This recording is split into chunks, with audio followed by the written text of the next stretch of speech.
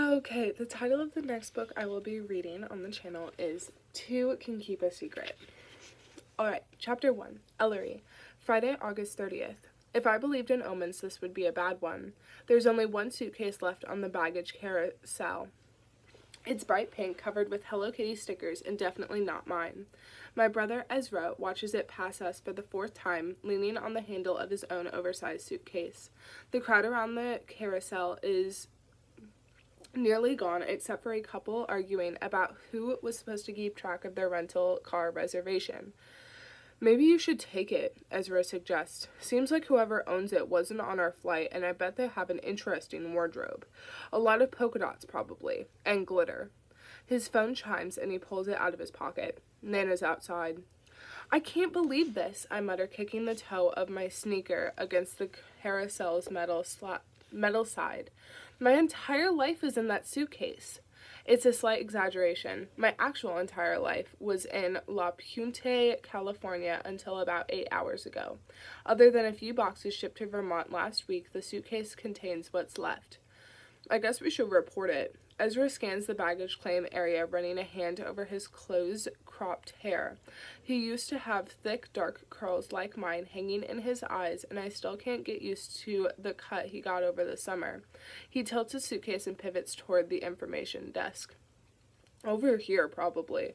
The skinny guy behind the desk looks like he could be in high school, with a rash of red pimples dotting his cheeks and jawline. A gold name tag printed crookedly on his blue vest reads, Andy. Andy's thin lips twist when I tell him about my suitcase, and he cranes his neck toward the Hello Kitty bag still making carousel laps. Flight 5624 from Los Angeles, with a layover in Charlotte? I nod. You sure that's not yours?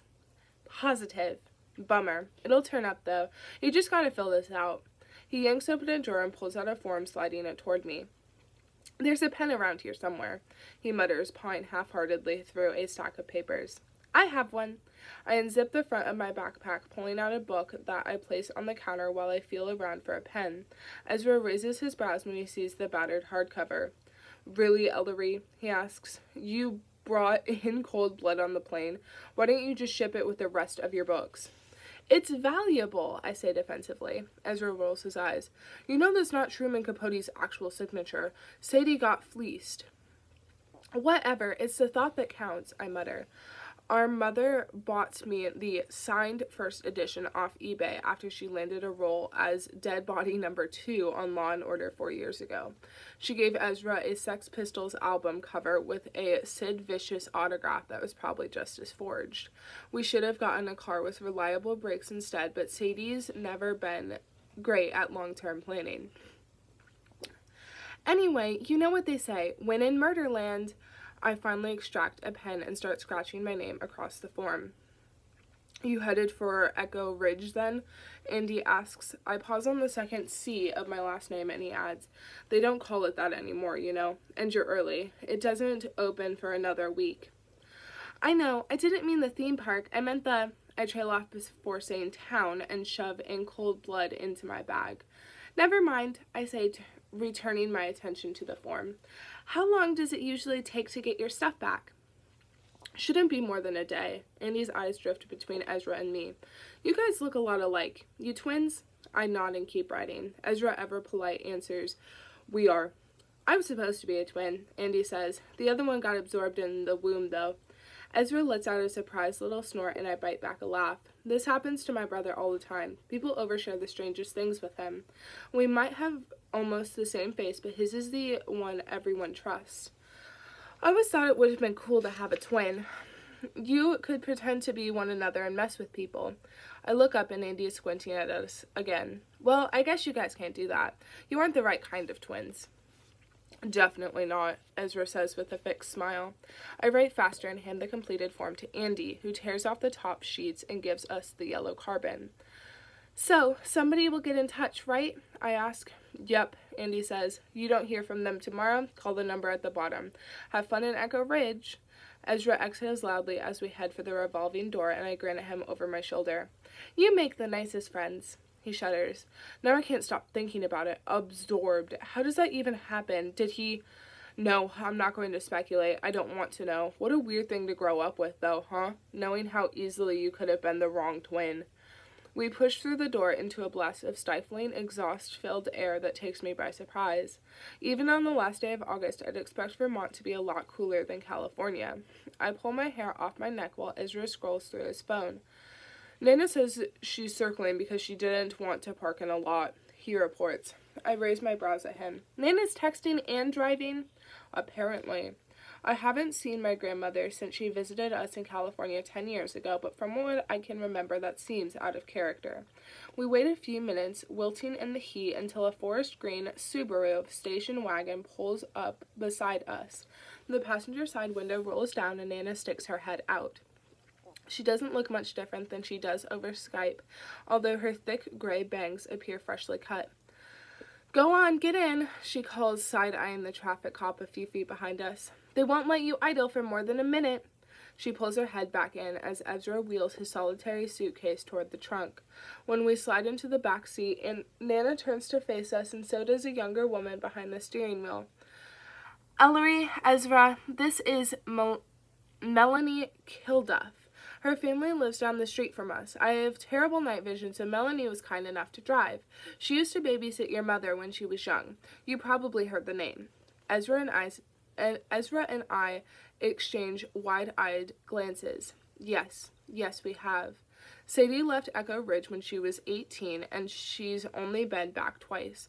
The first time was the year before we were born, when our grandfather died from a heart attack, and the second time was 5 years ago for Melanie's teenage daughter's funeral.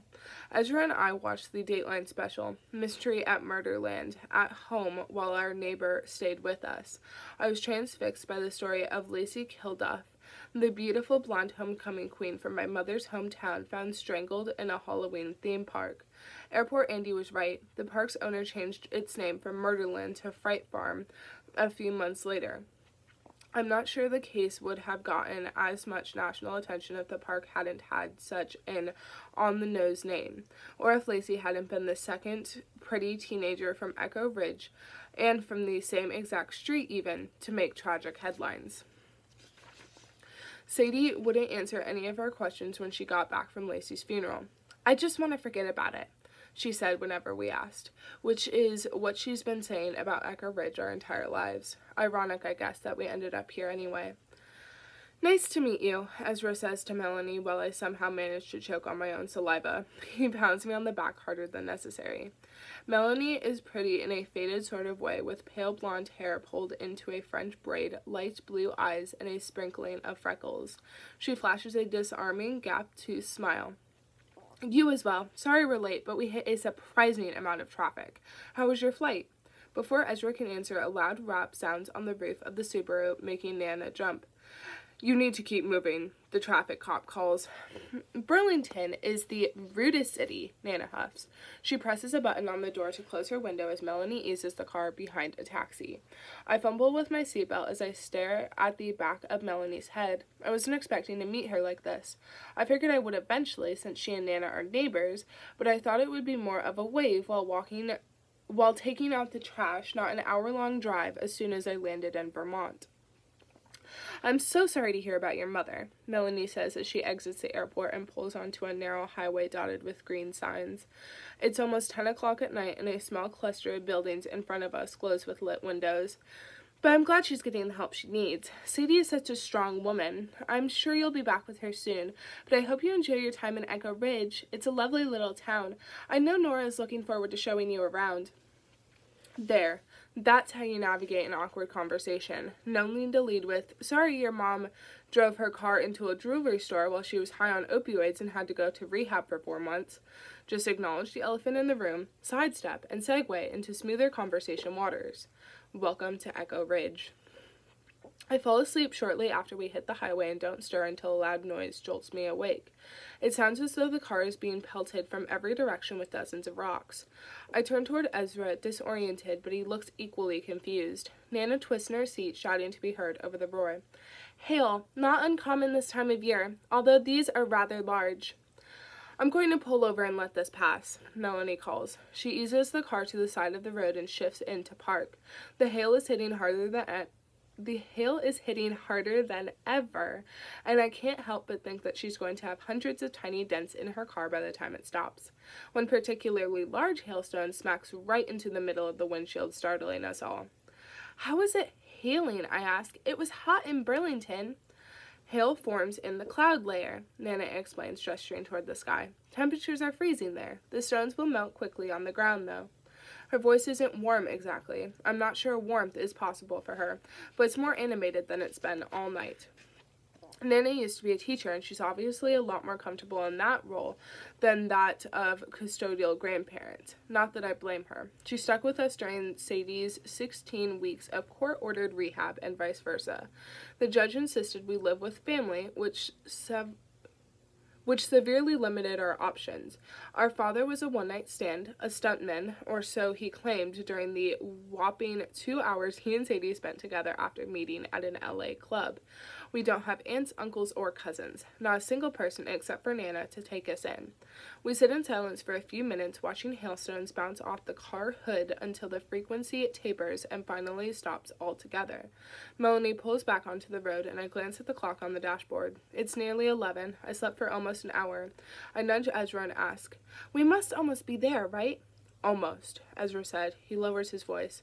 "Place is hopping on a Friday night. We haven't passed a building for miles."